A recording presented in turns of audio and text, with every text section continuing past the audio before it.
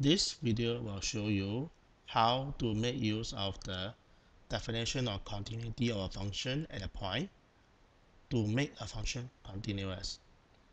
We are given a function h of x equal to a times x squared minus 9 for x less than or equal to 3, or equal to 1 minus absolute value of x plus b for x greater than 3.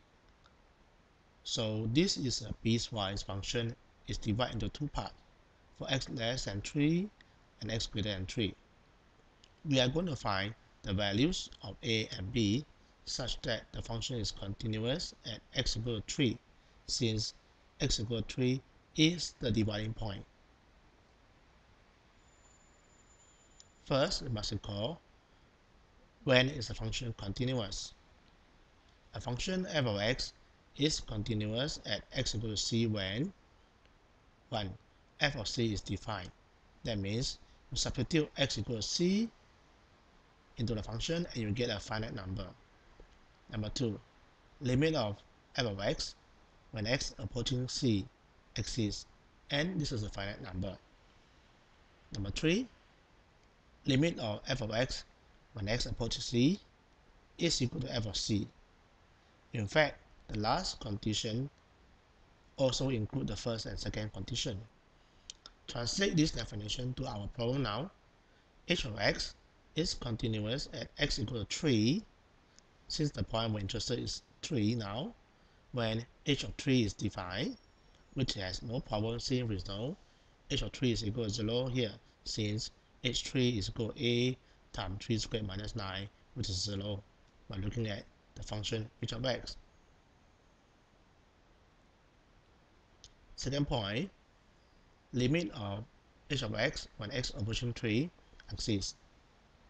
And third point, limit of h of x when x approaches 3 must equal to h at 3.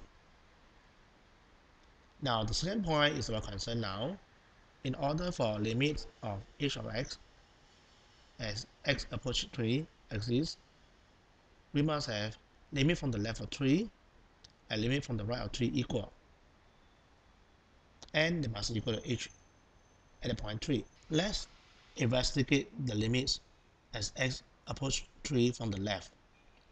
Since x approaches 3 from the left, so the function behaves like a times x squared minus 9. So when x approaching 3, this will behave like a times 3 squared minus 9, and 3 squared minus 9 is 0, so it's a times 0, and that is 0. Let's look at the limits from the right of 3. When x approaches 3 from the right, h of x will behave like 1 minus absolute value of x plus b. So this is equal to 1 minus absolute value of x plus b. When x approaching 3, this will give you 1 minus absolute value of 3 plus b. Now we don't know what is b, but we are going to find out here, since the limit from the left and limit from the right are equal. And limit from the left, we find that this is a times 0. Let's look at here. Limit from the left, I have a times 0, which is 0. And limit from the right, I have 1 minus absolute value of 3 plus b. These two limits must be equal. So again, a times 0 equal to 1 minus absolute value of 3 plus b. That means 0 equal to 1 minus absolute value of 3 plus b. Rearrange them, we get absolute value of 3 plus b is equal to 1.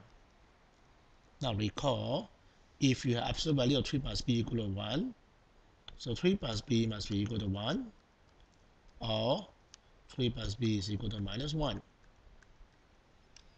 That means b is equal to 1 minus 3, or b equal to minus 1 minus 3. So b equal to minus 2, or b equal to minus 4. So we find the value of b. How to find the value of a then? Again, the limit from the left of 3 and limit from the right of 3 must equal for this function h of x. And limit from the left is a times 0, and limit from the right is 1 minus absolute value of 3 plus b. But for b equal to minus 2 or b equal to minus 4, 1 minus absolute value of 3 plus b is 0. So we end up a times 0 equals 0. So what is a now? A is free. Any real number a will give a times 0 equal to 0. So a can be any number. So in conclusion, h of x will be equal to a times x squared minus 9 for x less than or equal to 3, and a is any number. N is equal to 1 minus absolute value of x plus b for x greater than 3, and b can only take value of minus 2 or minus 4, so that h of x is continuous at x equal to 3. That's the end of the recording.